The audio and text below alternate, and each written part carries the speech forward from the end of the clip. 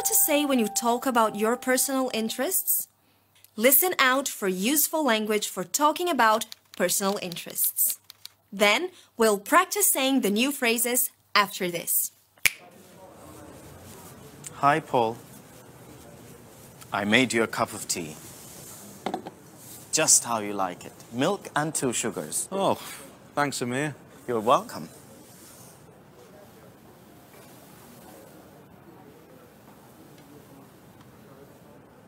So, what do you do when you're not working? Oh, not much. I'm always really tired in the evenings and at weekends. Haven't you got any hobbies? Well, I've recently started doing meditation. I didn't know you did meditation. I do too. Oh, right. So, how often do you practice? Most mornings usually, but if it's really busy, then sometimes it's hard to find time. Yeah, I know what you mean. I normally meditate once or twice a week. I never have enough time to do it more than that. What are you doing now? Nothing much. Just drinking my tea.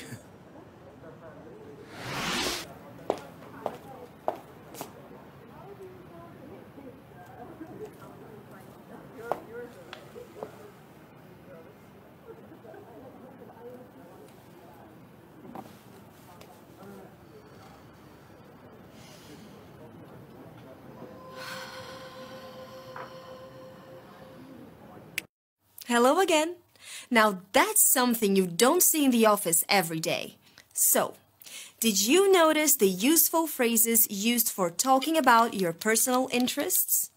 Listen to me and then repeat. What do you do when you are not working?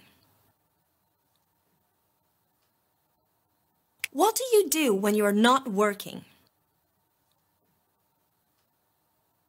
I didn't know you did meditation. I didn't know you did meditation.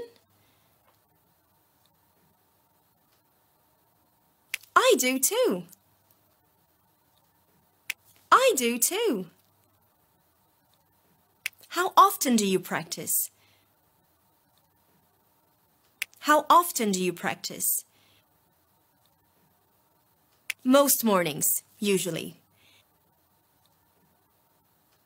Most mornings, usually. Sometimes it's hard to find time. Sometimes it's hard to find time. I normally meditate once or twice a week.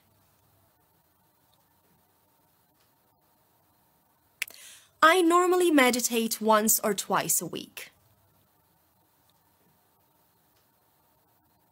I never have enough time. I never have enough time.